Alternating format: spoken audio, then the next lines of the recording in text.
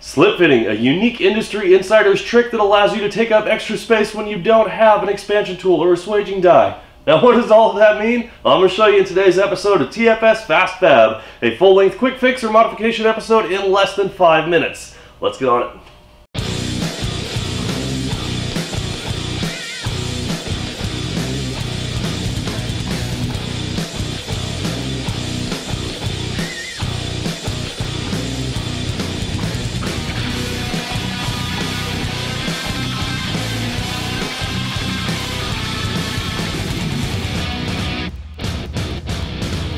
Alrighty, so if you just jumped on here to get the sound clip, jump to 3 minutes and 40 seconds. But for the rest of you guys, we're working on an M235i BMW, and this end right here is called a swage. Now, what exactly does that mean? Well, the narrow end is actually 2.5 inch diameter tube, OD, and the bigger end is actually blown up or expanded. So if you put the factory tip over a 2.5 inch tube, see it wiggles around a little bit. And I'll give you another angle right here just to kind of show you what it is. Now some people will be like, oh, why don't you just stick a longer bolt in there or something like that. Well, the reason why is because it's very likely to fall off even if you put a longer bolt in there. So if you don't have the tool to actually make this swaged end, such as an expansion tool, you find them at like local exhaust shops or whatever the case is, or a swaging die, which is a hydraulic force that pushes it over a die to form it into that shape, then this is a unique trick for you, which is called slip fitting. So you get your tube cut down to length. This is the actual length of the tip itself, and as soon as you get your length correct, we're going to slice it right down the middle. Now if you're doing this by hand, watch carefully, it pops just a little bit at the end, so if you're holding it by hand, just be careful. Now you need something to kind of expand it to get it to slip over the other tube, the existing tube that's on there. A little encouragement with my knee, and once I realized that my knee is going to hurt really bad, I grabbed a hold of a hammer. Just a little bit of encouragement. You don't need to, like, beat the smash out of it or anything like that. Just, just enough to get it to smack on there.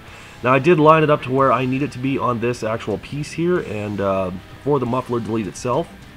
And we're just going to burn down a nice little autogenous tack. Well, nothing fancy, no filler. It's not structural. It just needs to stay on there and of course not come off. So a couple extra tacks around the end here. Just a little bit of extra. I'm going to throw a couple on the sides as well and one underneath, just to make sure that it does it stays on there the way it's supposed to, just like it should. So after I get this burned on here, we're actually I'm going to get it cut down to length, and then we're going to do some cleanup work on it. And after I got it cut down, the cleanup work's going to come with a flap disc. Now I need to make sure that these ends are nicely trimmed up and neat and even and with each other, because once the tip does slip on there, I'll show you a shot of what that actually looks like. I'm going to take these welds at these edges down just a little bit as well to make sure that the tip slips over there just the way that it should, and we'll get it installed back on the car. Check this exhaust tip, slides on there, pop, just like normal. Now this is exactly the way it's supposed to be. Now the whole point of this muffler delete here with the customer that came in here was to ensure that it is 100% bolt-on, including using the factory OEM tips and the clamp and everything else like that. But as it sits on here, you notice how nice and perfectly even that is on the inside of that exhaust tip.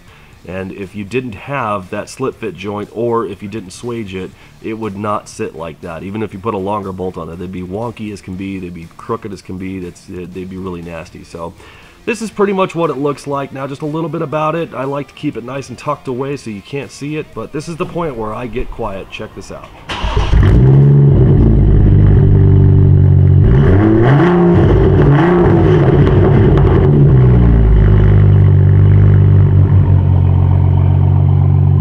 Now that's a nice clean tone. I really like that. So take a look under here. You notice it's all nice, clean, tucked away. You can't see anything. That's a pretty awesome install. So